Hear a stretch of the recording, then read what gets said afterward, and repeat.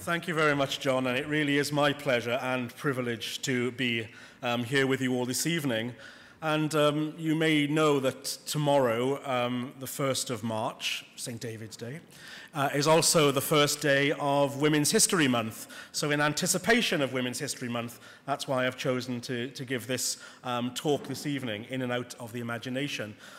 This paper actually is very much a work in progress, and I know that can send trepidation through an audience, but I have thought things through.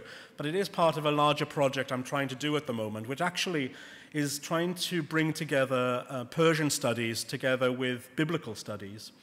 Some of the really good work that's being done in biblical studies at the moment is on the iconography of the biblical world. So biblical historians, biblical scholars are looking especially at the Hebrew Bible and trying to think about the visual world that underpins the Hebrew Bible. This is an area which has its expertise mainly from a school of thought from Sweden as well as from Switzerland. And really great work has been done on the Book of Psalms, for instance, looking at the text of the Book of Psalms and then thinking of how visual imagery of the ancient world can augment our understanding. And I thought, actually, we have a very good opportunity within a Persian context to do that too. And I'm trying to work at the moment on a book on the Hebrew Bible's Book of Esther, which, of course, is set in the Achaemenid court at Susa, probably dates authentically to around about 500 to 400 BC. It's probably an Achaemenid period text, most of it at least. And so what I'm trying to do there is to bring the visual world of the Book of Esther to life. And of course, the Book of Esther is set at the Persian court, absolutely there, and it's full of women. It's one of the most women-heavy books of the Hebrew Bible, a fabulous book, actually, a tale about women, concubines, queenship, eunuchs as well, so even a third sex. So in putting all of that work together, I've been thinking quite a lot about the use of images, the imagery, and how we think about the women of Achaemenid Iran. And the difficulty we have in trying to locate them because of the limitations, the serious limitations we have on the source materials. And the way in which those source materials that have survived have been used and very often abused by usually well-intentioned individuals who are actually misunderstanding, perhaps, though, the cogency, the underlying message of the artistic image of women created in the Achaemenid period, that is to say, between 559 to 330 BCE. So that's what I want to try to address here, is both the reality of the image, or what we have of the image of Persian women, and then I want to think as well about the context in which Persian women are being utilized in contemporary art and thought. So with that in mind, I am going to start with a contemporary image, and I'm sure it's one that many of you will recognize. Maybe you have it at home, maybe you have it on a t-shirt or on a purse, because it's an extremely well-known contemporary image which is circulating readily in Iran and outside of Iran within its diaspora as well. It's a very, very popular print. These are available all over Iran, at tourist sites, at bazaars, at bookshops, where you can buy them for very, very little money. Popularly produced in high-gloss quality prints, posters, essentially. The image purportedly shows Cyrus the Great and his wife, who is called by Herodotus, a Greek source. We have nothing on Cyrus's wives from the indigenous sources, Mandane. And it's set within the ruins of some kind of Achaemenid palace. You can see perhaps the Apadana columns of Persepolis in the background, as well as the doorways of the Tachara of Darius the Great. Now, this work comes from the brush of a very popular Persian artist who now lives in Los Angeles, although he was born in Gorgan, Hojat Shakiba. And his books sell exceptionally well, both within and without of Iran, especially amongst the Iranian diaspora. As a graduate of fine arts at Tehran University, he studied European painting, but has turned his attention really to the way in which he can utilize the arts of ancient Iran in a kind of modern setting. And his publications to date, which are usually very large and very glossy and extremely heavy when you're trying to drag them back from Tehran airport, includes things such as Khayyam, the Divan of Hafez, a remarkable book called Iran Docht, which is his tribute really to Persian women, the role of photos in Iranian art, which is his version of Qajar art, and more recently he's turned his attention to Kurosh, so a huge volume on Cyrus the Great, and very recently he has done a version, a truncated version of course, of Shahnameh too. So he sells well, and he sells well in a myriad of different motifs too.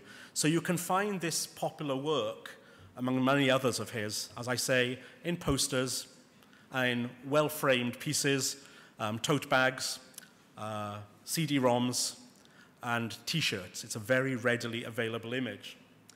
Now, I need to problematize this image straight away, because it's Shakiba's vision then of Cyrus the Great and his wife. Although he himself, he's never admitted this, I don't think in any writing at least, takes his inspiration from a German print that was created in 1861 by Braun and Schneider's Historic Costumes, an anthology of ancient and modern costumes by a German publisher. And you can see that the Cyrus image is, this doesn't work, this one at the top right. And you can see, therefore, that he's essentially copied this completely freely. After all, it is a copyright-free image from 1861. And morphed it into something which is appealing to the Iranian populace today. So it's kind of strange straight away that we actually have a Western creation, a Western fantasy of a Mede. Actually, this plate is called a Median king and his queen. It's not named as Cyrus, and it's morphed by placing this into a setting of the ruins of Persepolis. Now, so influential is this popular print in Iran today that I've been really quite amazed over my last few visits to Iran to see how it is being utilized in very clearly public spaces. This, for instance, is the lobby of the Homa Hotel in Shiraz, where now a huge sculpture has been placed near the piano bar, which shows, again, you can see there, a version of Shakiba's popular print. This time, the Persepolis background has disappeared, and we have, of course, the tomb of Cyrus identified there. And you also see that Cyrus holds in his hand this bizarre owl kind of bird. This is the Homa bird, I suppose, Iran Air's logo. And while below them, you can see these young maidens are bringing them the Nowruz gifts. So here, of course, Cyrus has been acclimatized now into a new context, which includes Nowruz. So you can see that Shakiba is the source, the clear inspiration for this sculpture. And I'm finding more and more of these. In the Espinas Hotel in Tehran, for instance, there's also this kind of tribute to Shakiba going on too. And in his most recent work on Kurosh, again, he revisits this very popular theme here with Kurosh and his wife, Mandane. And you can see also, I'll just put this one up here closer to me, the way in which one of the motifs that Shakiba likes to play with is the use of the pre-Islamic relief, which he kind of brings to life, if you like. So this image here, for instance, is the very famous genie guardian, which we see at the gateway into Parsagad. It's often been called a portrait of Cyrus the Great. It really is nothing to do with that. But here we can see he's using that motif and kind of then creating a veristic or a more lifelike portrait head of the Cyrus figure within it. So we're playing with the imagery of the pre-Islamic past is going on in Shakiba's oeuvre.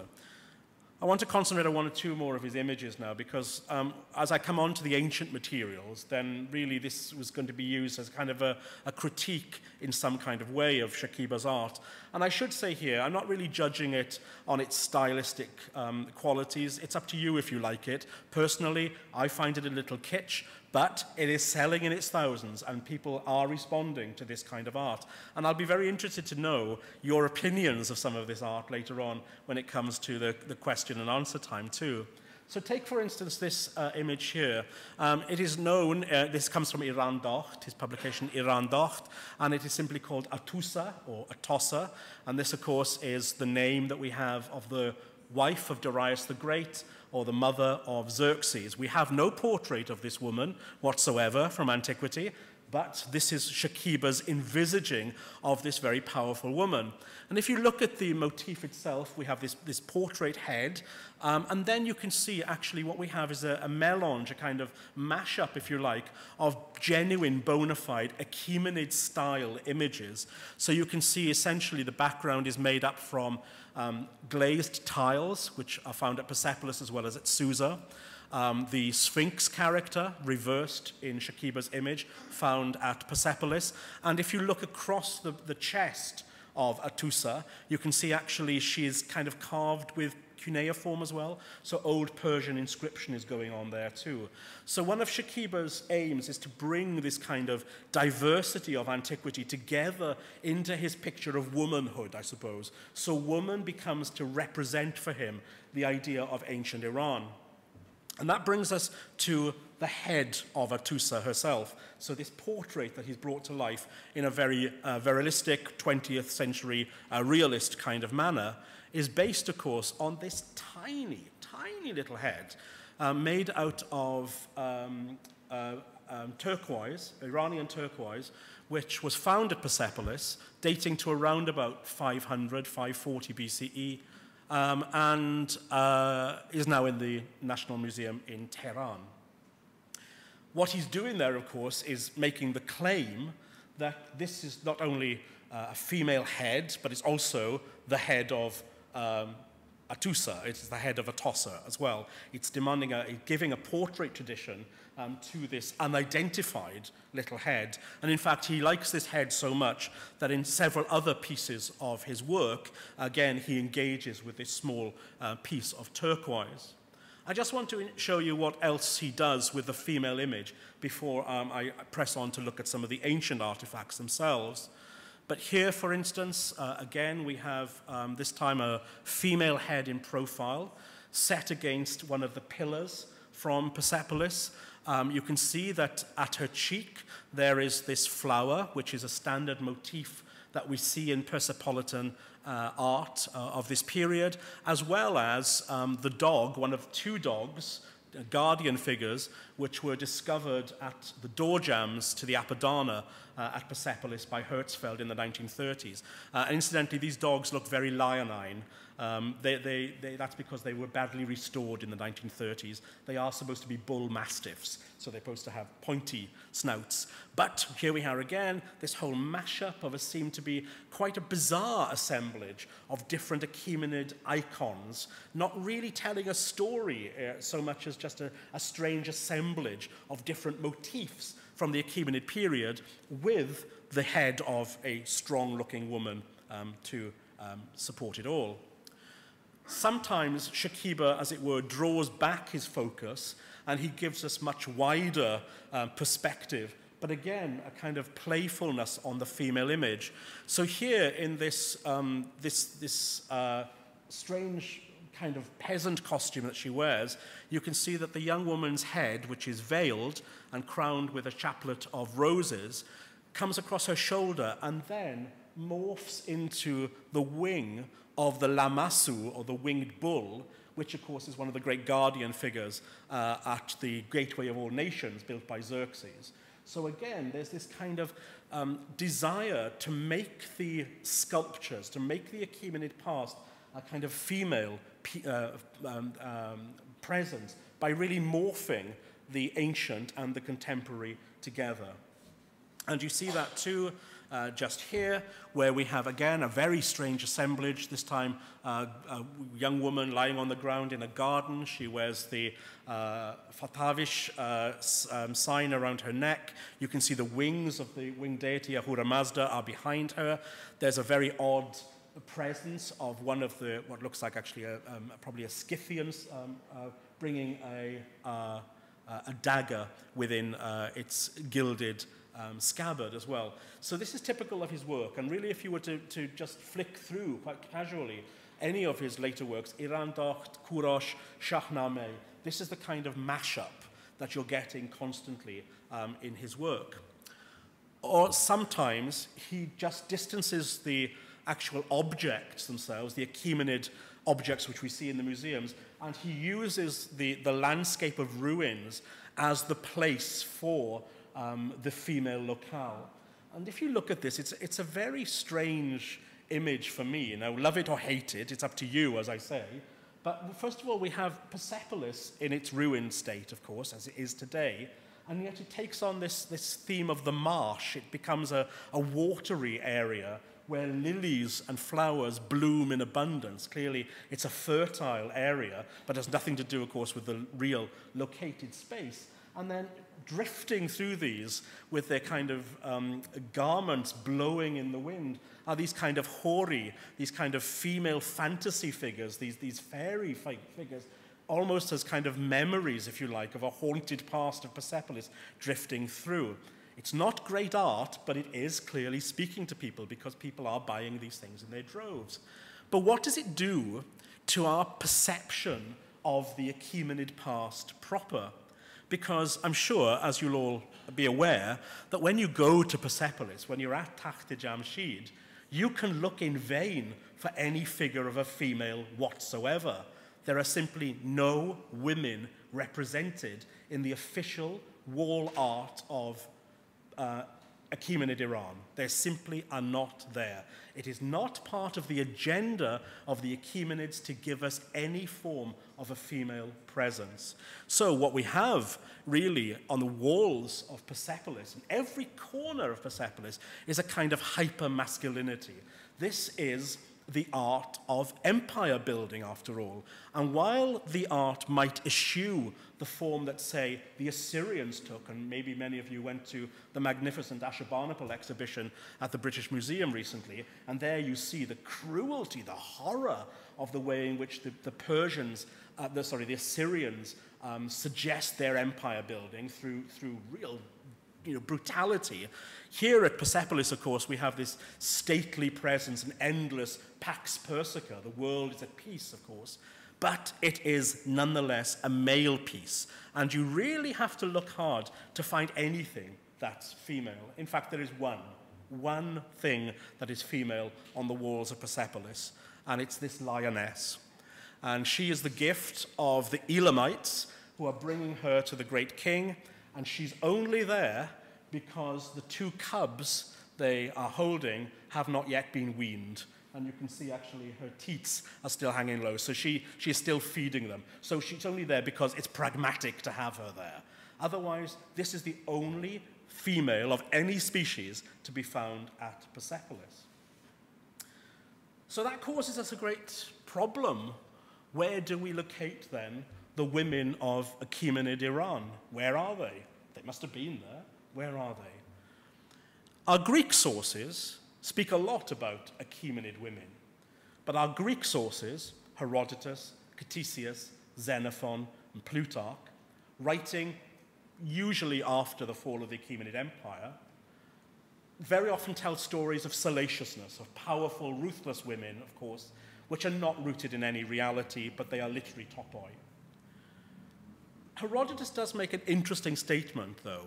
He says, the Arabians and the Ethiopians who dwell above Egypt had as a commander Arsames, the son of Darius, and Artaistene, daughter of Cyrus, whom Darius loved best of his wives. He had an image made of her of hammered gold. Now, while I wouldn't want to swear on my life to anything that Herodotus says, here this idea that maybe then images of women, certainly of high-ranking court ladies, are made in precious materials is quite compelling, I think. So maybe what we need to do is start to look for women in different kinds of media. Absence of evidence, of course, doesn't mean absence of their physical and influential presence, and that's something to bear in mind. As Maria Brosius has hinted at in her 1996 book, Women in Ancient Persia, and then more recently in an article called No Reason to Hide, Women in the Neo-Elamite and Persian Periods. But really, our investigation into the female image in Achaemenid Iran is only just beginning, and that's why I'm glad to have this opportunity to try this paper with you, but also to begin the work I'm doing on the Book of Esther. So really, two questions I want to ask for this paper. The first is, what does the material culture suggest about Persian women? What can we learn about them from the actual artifacts that I'm going to show you?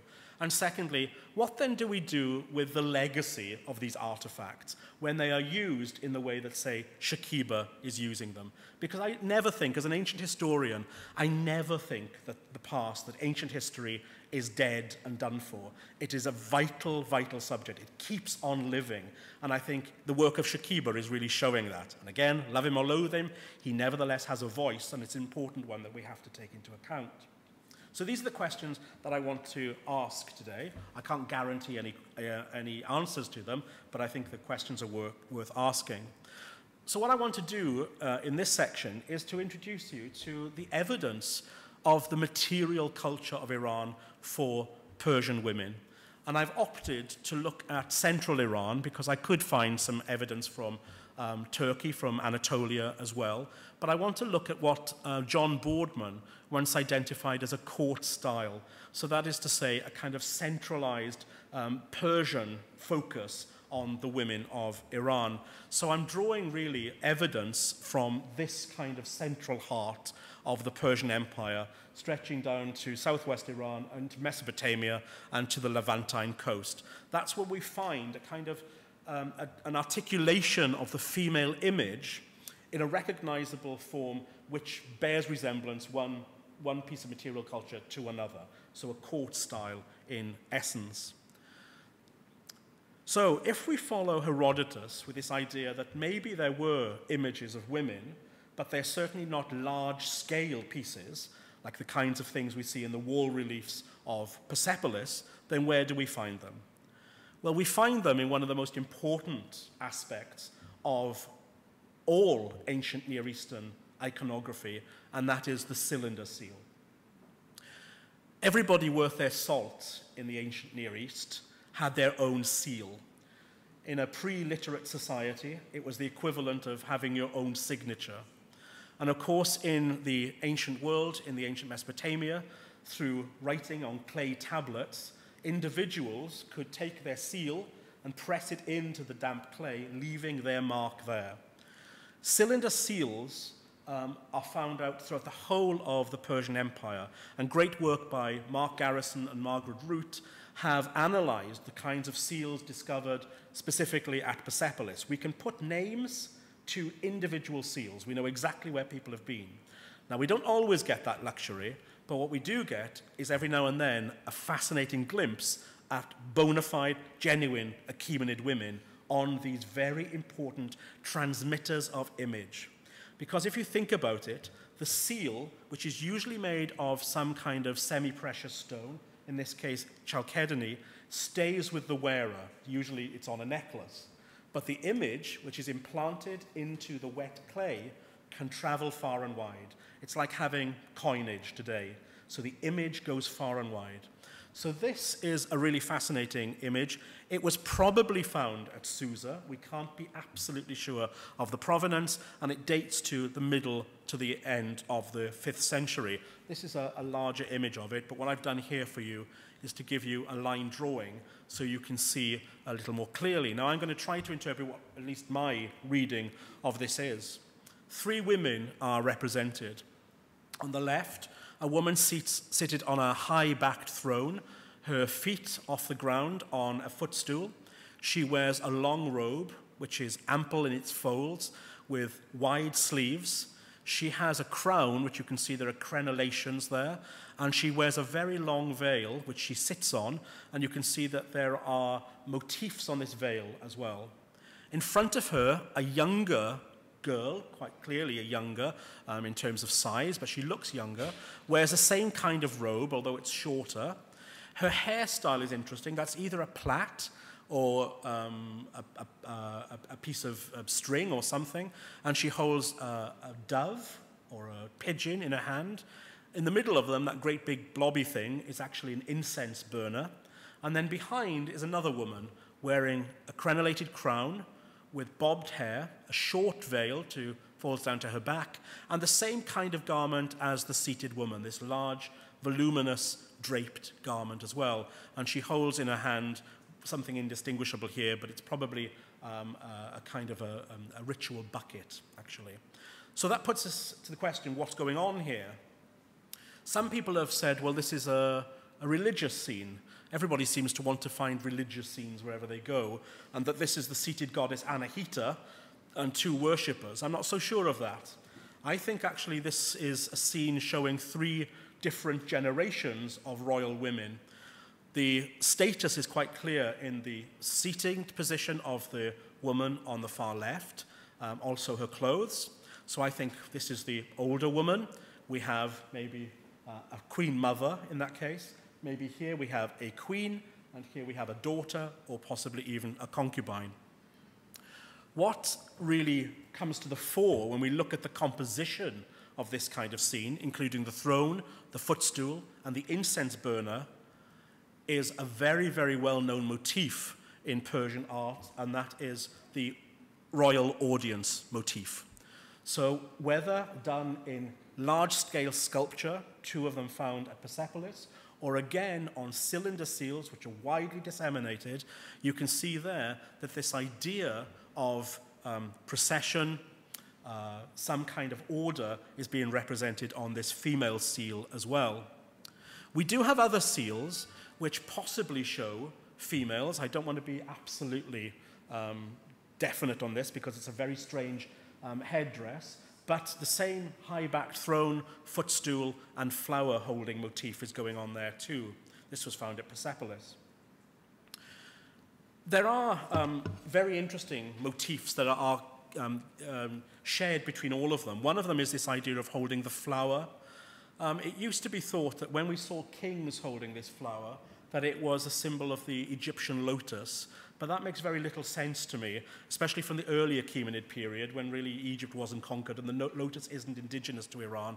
It's far more likely to be the pomegranate flower, I think, which is more of an idea of, first of all, the indigenous land of Iran, but also in a female context has a long history of fertility as well. And I think this is why it's so prominent, perhaps, in these two images of the females. Now, what we don't know, so sadly, is who these women are, let alone who this seal belonged to. But that women held seals is absolutely certain. That's because we know quite a lot from the Persepolis fortification texts about essentially the structure of the imperial harem. And by harem, I'm not thinking of some kind of European fantasy of scatter cushions, belly dancers, and Persian kittens. I'm thinking here of the kind of dynastic inner circle of the royal court. Women who had access to the king, to their sons, had, of course, access to power. And we must think of the Achaemenid Empire like some kind of family business, essentially. So the women of the inner court, the women of the inner family, had real say, had particular political clout within that family. Of course, within this, the structure really operates around the king's mother. And while a king could have many wives, he could only ever have one blood mother. And so while she was alive, she kind of reigned supreme in the female hierarchy.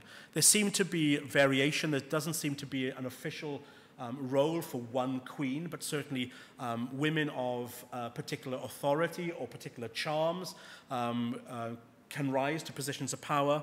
And beneath them, we have a whole series of royal wives, royal daughters, and royal sisters. Now, in the texts, in the Elamite texts that we have, these women are always unified by the word dukshishbi, princesses. And that's the Elamite title, it seems, that unites all of these women together. Dukshish is literally daughter in Elamite, Dukshishbi as the women of the inner court, the royal family's princesses, if you like. Beyond that, of course, we then have women who are brought in from different parts of the empire as trade, as war booty. These are concubines, as well as a myriad of administrators and palace servants who we never hear of. Now, we know of the importance of some of these women, whom we can actually name because of the fortification text from Persepolis. So, for instance, one woman dominates the texts, and her name is Irdabama. It's an Elamite name, incidentally. It's a very interesting Elamite name. And she clearly had vast estates. She is spoken about more than any other woman. And she has more grain, more slaves, more workers than anybody else. For a long time, we didn't know who she was, but my colleague Wouter Henkelman, I think, has very rightly suggested that she's probably the mother of Darius the Great, and I think that makes a lot of sense, And we see her in these kind of ration lists, you see, having accounts done for her. Now, somewhere along the line, we know that she had a seal, and she would have been putting her seal on documents like this. We also know that she had servants who also worked for her and put their seals too. So we can trace these women through the literary texts. And we know that her lands occupied not only central Iran, but also off into Iraq. She had large estates. And also from the fortification texts, we know that she was able to travel independently of the king or of any man. So women had certain freedoms. Now, when I talk about freedoms, I don't want us to think in modern day parlance when we think about today's popular culture. We equate publicity with clearly being seen. Our image is known. I think in the ancient Near East, and actually in Iran up until the Qajar period, there was no honor in a woman being publicly seen. The idea of a woman's honor and high status actually is in her invisibility. And this is why I think we don't have large-scale images of women on palace reliefs. If they are going to be seen, they're only going to be seen on small circulations of inner circle kinds of art. But they travel widely, they have enormous amount of wealth too. And that goes too for the king's wives. One wife in particular keeps coming up in the texts. This is Darius the Great's wife, and her name is Ishtaduna. This Ishtaduna is the same woman, Ataistani, that Herodotus talks about with the little gold statuette. She is there constantly. Interestingly, Atossa, Darius's wife, who gives birth to Xerxes, only appears in the fortification text 4 times. She's very little known, actually, from the indigenous sources. Herodotus talks about her all the time, but the indigenous sources give us a very different picture. We also have texts talking about royal daughters as well. So we know that these women are present. We know that economically they have clout and that they are traveling around the empire. They have their own estates, they have their own servants. And their image is being propelled to different parts of the empire, probably within these inner circles, in things like seal images, but interestingly also in textiles as well. And of course, this is the kind of thing that doesn't tend to survive. We are very, very lucky from about 400 BC to have textiles which are preserved in the ice of the Crimea at Pazyryk. Maybe you saw the Scythian exhibition at the BM. Some of these textiles were on display there. And if you look, we have on these 2 textile motifs here, these women, one of whom is taller, wearing the crenulated crown and the veil, the other shorter with the bobbed hair. And you can see them again at an altar or a brazier here. These are clearly being entered into the textile tradition. These motifs are traveling. And of course, as we know from later periods of Iranian history, textiles are a very, very good way of getting these images out into different spheres. Beyond that, the images we have of Achaemenid women are all miniature in form. The Oxus treasure, for instance, has some gold hammered pieces, such as number 7 at the center. Otherwise, they are small coal containers, not of particular brilliance, but nevertheless giving us some idea of the female image. And notice that all of them hold that pomegranate flower. More interestingly, coming from Amman, is this caryatid brazier. So we've seen the brazier at the center of the scene there. Well, this is one in 3 dimensions, and it's interesting that it is really essentially the idea of woman as an object herself. And this is something which I'd like to explore a lot more in the Iranian context. It's very well explored in, say, an ancient Greek context, the idea of the caryatid, the woman as mirror or the woman as pillar. But I'd like to go further and look at this in Iran too. You can see that she wears the bobbed hair and the typical large, long and pleated garment. And then from the Al-Sabeh collection is this remarkable little cosmetic flask, absolutely glorious, exquisite in detail. And this really does seem to suggest that Herodotus is on to something with this idea of high status objects conveying the image of women, because this is really of the highest possible quality. Probably a perfume container, possibly for khal. You can see the stopper there at the top. She again wears this long dress, holds the pomegranate flower, and wears the crenulated crown. And there's an accompaniment as well. There's a companion piece to this too, which actually has a chain still attached to it, suggesting that perhaps it was part of a pendant at one point too. But really a very, very exquisite piece. Of less beauty, I suppose, but still important, is a bronze tube in the British Museum and also in the Ashmolean. Again, though, showing in less detail the same kinds of garments and the same kinds of hairstyle. We do have continuity in all of these pieces, as well as in ivory, this beautiful cosmetic jar from Phoenicia. And in fact, the Phoenician coast, modern-day Lebanon, has given us a lot of examples, has given us 3 examples of, that's a lot, of Achaemenid women in conspicuous Persian-style costume. So this extent of the court style is clearly there in Phoenicia as well. And perhaps the best of these are these absolutely glorious Phoenician ivory figurines, which are now in the Louvre, and I'll come back to those. Within stone sculpture, we only have one piece of relief sculpture surviving, and that's a very, very small piece indeed, no more than 7 centimeters high, now in the Brooklyn Museum in New York, found at Susa and dating to the mid part of the 5th century. This shows a woman, again, with a distinctive bobbed hairstyle, the draped gown, and her hands with one hand over the other wrist.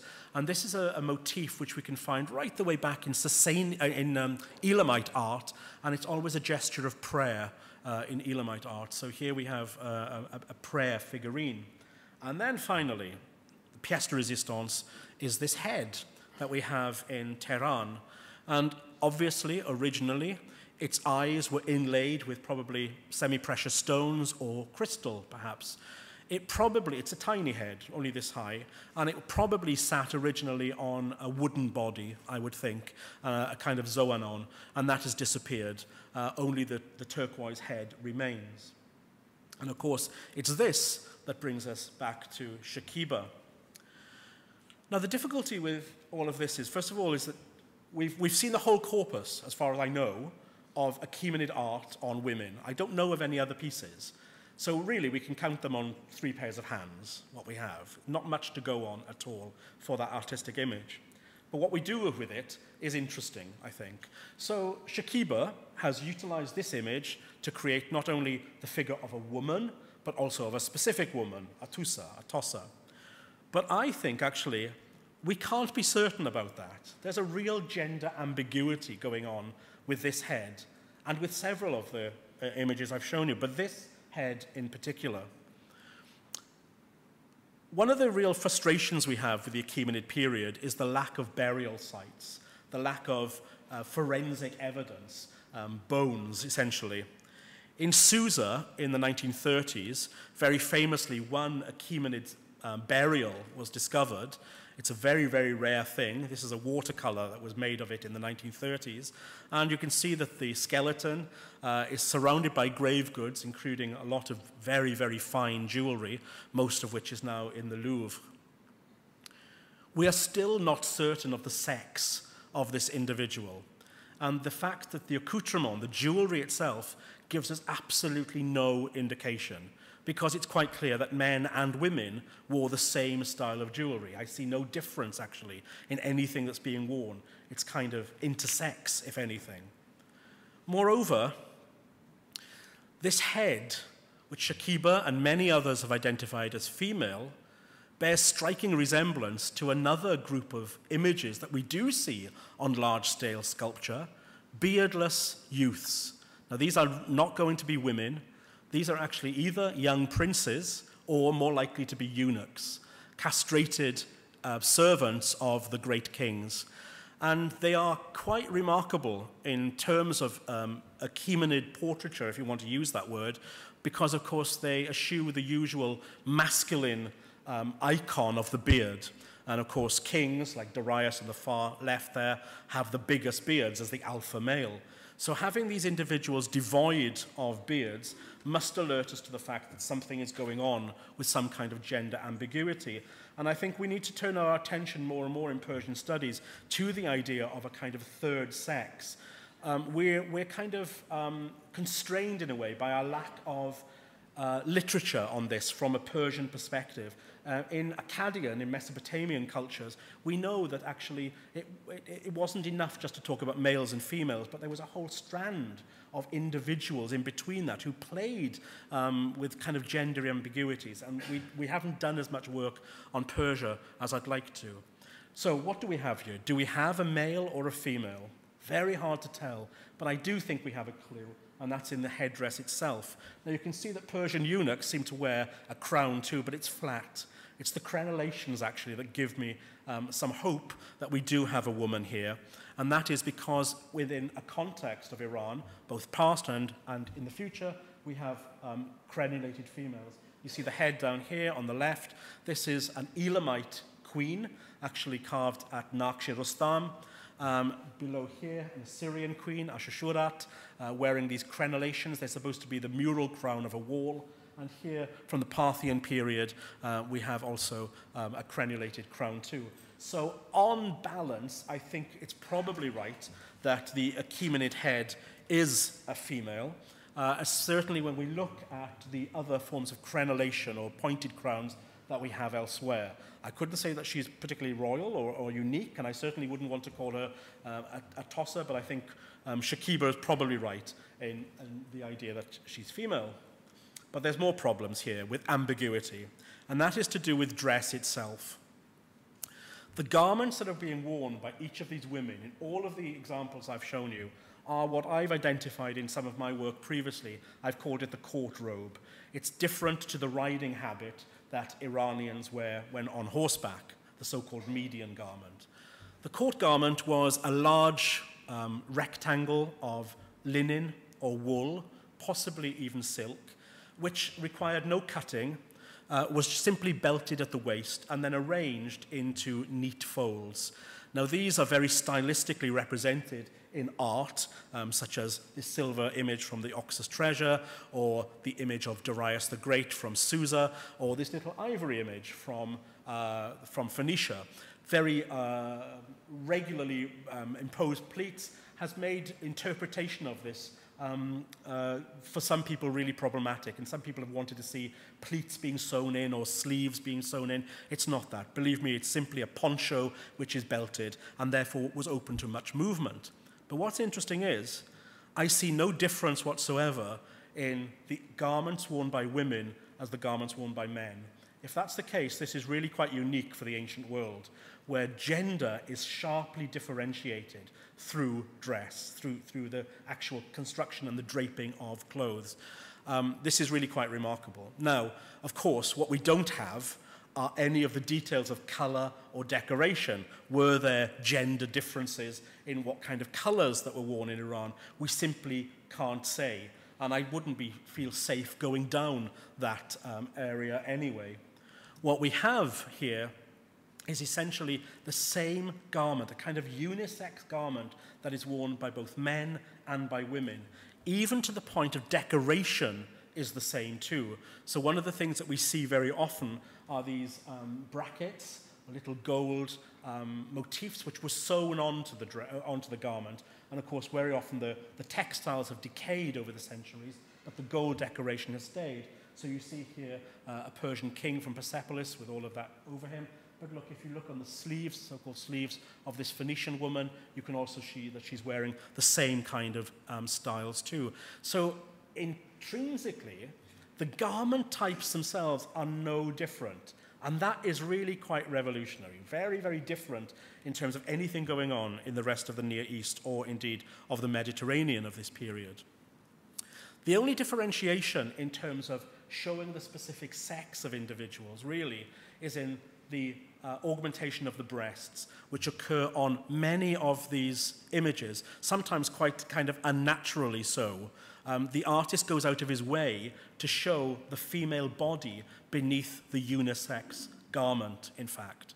And sometimes this is done because the local traditions demand it. So these beautiful Phoenician ivories that we've looked at actually bear a great resemblance, at least in the gesture, to these Philistine and Levantine fertility goddesses who lift up their breasts as well. So I think we have here a kind of amalgamation of Persian court styles and traditional Canaanite or Levantine styles as well. And even if we go back to our seals, we can see there as well the breasts are being shown very clearly beneath these otherwise unisex garments. I just wanted one tiny excursus, really. If I was to take you to another part of the Persian Empire, and that is to say Anatolia, modern-day Turkey, the seal images that we have of women there show a distinctly different physique. And what happens there is all the emphasis goes on the buttocks, in fact. This is what I was talking about in that article, The Big and Beautiful Women of Asia. And there's a very distinct look, kind of almost like a bustle, a shelf that goes on there. So images, what I'm trying to say there is images of beauty, conceptions of beauty, are not regular across the Persian Empire. Different parts of the empire seem to fetishize different parts of the female body as well. Now, all of this brings us back then finally to Shakiba. I've put all of the evidence in front of you. What does Shakiba do with it, and what is it doing to us as viewers of the Achaemenid Empire who are maybe only accessing the ancient world through the likes of Shakiba? I do find difficulties with the way in which he pronounces on the sex of some of these images, which are actually far more fluid. So you can see here the Persian eunuch images. He has definitely turned into a female, completely feminized and turned them into a female. He says in his introduction to Iran Docht, Shakiba's angst is history. It's mine too. A proud history that has shaped the identification of Iranian artists. When Shakiba paints a coronated woman, it is as if he is sweeping back the black curtain, obviously the chador, of censorship, demanding that Iranian women attain their rightful and mythological position. I don't doubt that he is trying to empower Achaemenid women, or maybe the women of Iran who are looking at these images, but is it really justified? His use of the chador, of this black veil that is drawing back, I find really quite strange, given the fact that he routinely veils his women, and while it might be a gauzy yashmak, nevertheless it is still distancing them behind the veil. Interestingly, the idea of the veil and Persepolis is something which is also located very much in the Western mind when it comes to the image of Iran. So you only have to Google Persepolis tourism, and you will find images like this constantly. So these are from National Geographic. And it is, again, this idea that Persepolis is located through the body of the woman. In this case, of course, it is the chadored woman of the Iranian Revolution, not the image of the Achaemenid, softer chocolate box version that Shakiba likes to draw on. Here you can see again how he's utilizing Achaemenid animal imagery. And animal imagery in Achaemenid art is very, very strong, very powerful, and usually uber masculine. Like the bull, for instance, a great symbol of fertility, is here completely feminized with the merging, really, of this woman's hair often a motif in his work as well, with the mane of the bull. Persepolis for Shakiba is always a ruin.